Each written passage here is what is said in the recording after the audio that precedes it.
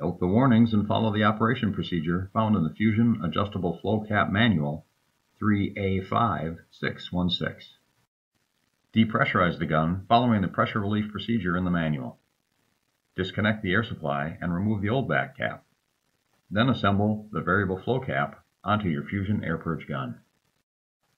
Note, the new variable flow kit has 3 position settings: off, indicated as a 0, full flow, indicated by 2 dashes, and variable flow, indicated by a single dash.